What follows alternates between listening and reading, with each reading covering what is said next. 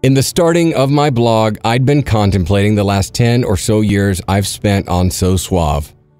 Every time I consider the things I've written for the community, I always need to put them into the perspective of where I've come from and what I've learned in that time. I reviewed a single mommy story in another forum thread, one that I learned from almost 20 years prior. I also go into how things were before the advent of the internet occasionally. I think it's really hard for a generation of young men to fully appreciate the progress that guys in their mid-30s, mid-40s, and even 50s have made in their respective times. It's hard for mid-20s and teenage guys to relate to a time before the level of communication we take for granted today. There was no term for an AFC, beta, or herb in 1995. There was no term for an AFC, beta, or herb in 1995. I didn't own a cell phone until 2002 and never texted anyone regularly until 2005.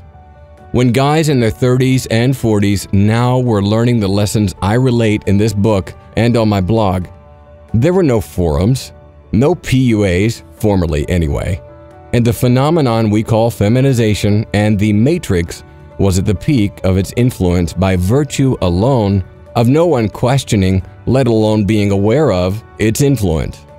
We lacked the male-to-male social communication, certainly the global communication, to really bring common experiences together and form ideas from those observations.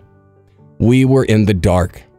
Remember, no internet, and the How to Pick Up Girls books were what losers ordered by mail from an ad they saw in the back of a Hustler magazine. In fact, porn was only accessible by renting it from the back room of a VHS rental store, by magazine, or pirating the Spice Channel from cable. Good times. Now let's flash forward to 2013. Now let's flash forward to 2015. Now let's flash forward to now. I can't go a day without having Viagra or porn solicited to me in my email. Porn is now part of the utilities. It's like hot and cold running water. But moreover, so is the collected experience of literally a world of men considering the same nagging questions.